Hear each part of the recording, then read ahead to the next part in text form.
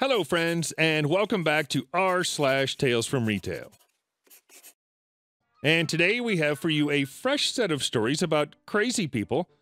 But before we start, if you're new here, don't forget to subscribe to the channel and turn on notifications so you don't miss a new video every single day. Attempted stealing turned to assault charge. Background: I work at a service station, a gas station, usually doing a pretty wide range of shift times. The store isn't located in a bad area, but we still get more than our fair share of customers who might need reminding they actually have to pay for things before attempting to leave. We're told by managers that we should remind them of such, but if they get too confrontational or insist on leaving, we're to simply call the cops immediately, pull up the CCTV footage, and put that person on the banned from store list. So one fine rainy afternoon, I'm the only one out front, my coworkers in the back rearranging fridges and other stock.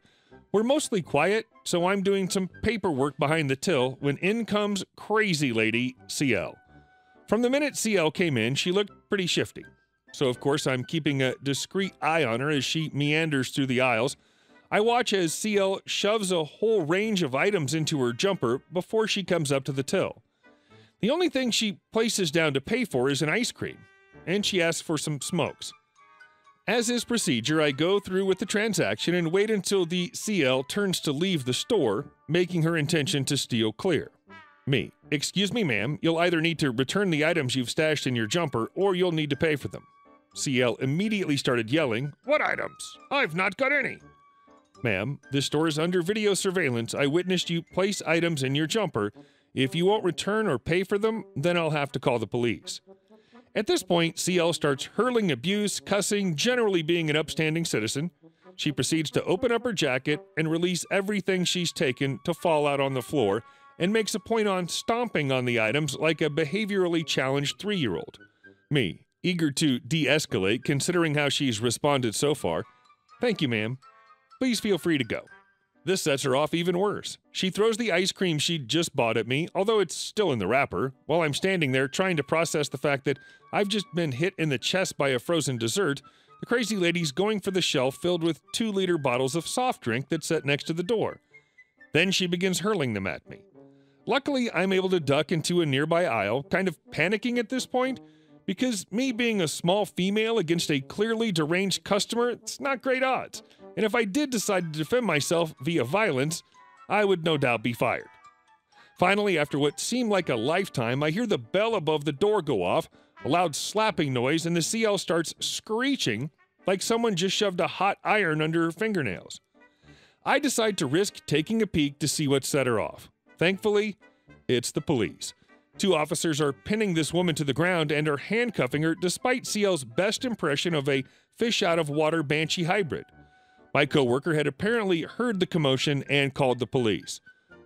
Luck was on our side in that a patrol car was only a street over. With CL struggling the entire way, they managed to cuff her and get her into the car.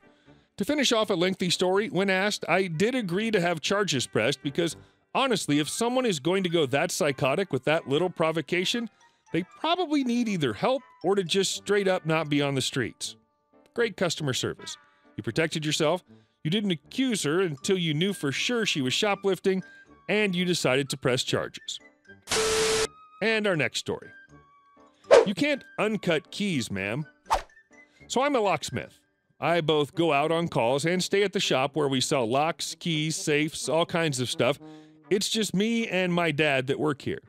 So this happened a few years ago, but you usually remember the really fun customers.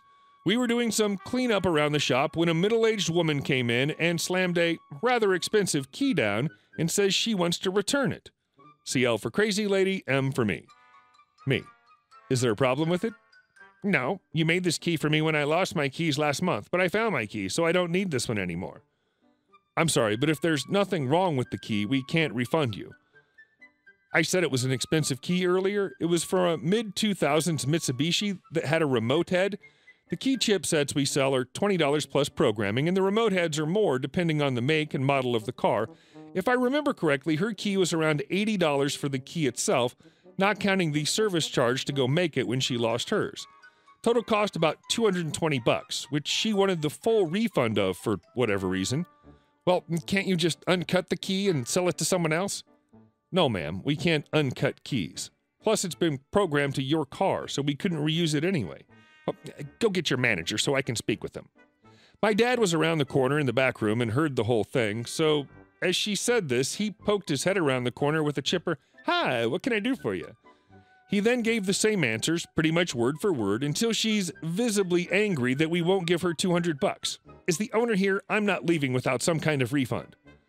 My dad's more amused than irritated at this point, and he says, "Sure, let me get him for you," and then heads into the back. He's back there for a few seconds, then pokes his head around the corner, this time wearing his reading glasses, and says, "Hi, what can I do for you?" CL is fuming now. "Do you think I'm an idiot?" Me, internally, yeah, a little bit. Me, externally, no, not at all. Unfortunately, neither of the three of us will be able to give you a refund, seeing as it's been over 30 days and there's no actual issues with the key. I'm sorry we couldn't help you any further. Well, I hope you're happy that you lost a customer. Then she leaves, forgetting to pick up her key sitting on the counter. About 5 minutes later, she walks back in without saying a word, picks up the key, and leaves. But not before my dad chimed in with, "Have a nice day." And our next story. You don't know that word?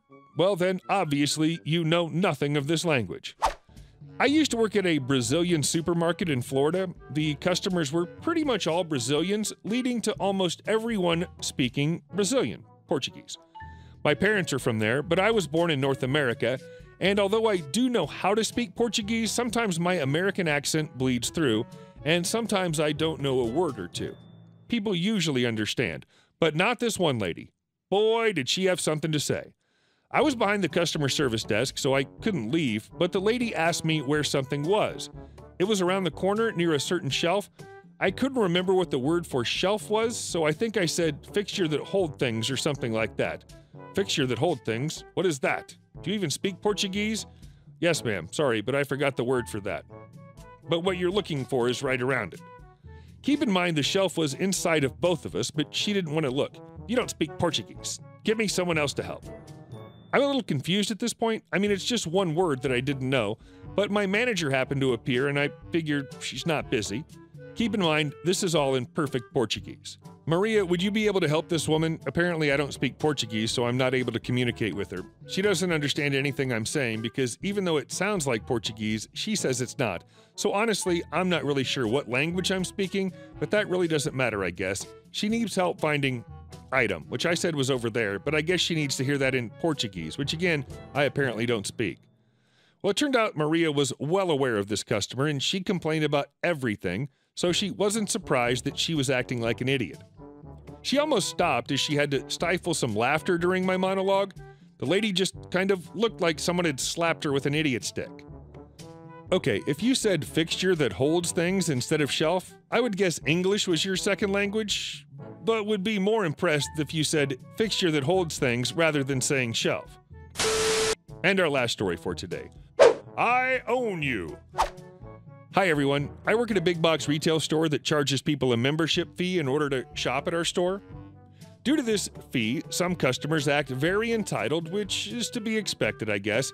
Here's an interaction I had last week with an entitled B-word, aka EB. I get a call on the walkie saying there's a problem in one of our healthy food aisles. I quickly make my way over there and hear EB yelling at a fellow employee who I will refer to as Ryan. EB: "What do you mean you don't have any more quinoa?" Ryan: "Sorry, ma'am, I've checked the computer and it's showing we do not have any more in stock." EB: "You people are so useless. What's the point of paying to shop here if you people are good for nothing?"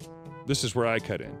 "Hi there, as Ryan already told you there's no more quinoa. Is there anything else I can help you with?" "Yes, give me some damn quinoa."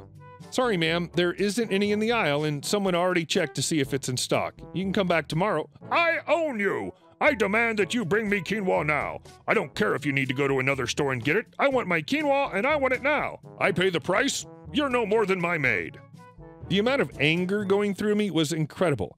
I've never dealt with someone this hostile and ridiculous in my life. I'm usually a pretty calm person, but after being mistreated like this, something inside me snapped. Just because you pay to shop here does not give you the right to act like a stuck-up bee. She was stunned. Her jaw dropped and she turned completely white.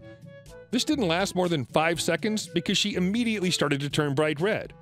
"I'm going to have you fired. I'm going to fire you. You can't talk to me like that." I walked away and expected to be fired, but I didn't care. I felt relieved.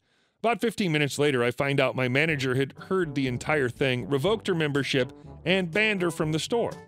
Ah, sweet justice. Hey guys, thank you all for watching the video to the end, and I'll see you in the next one.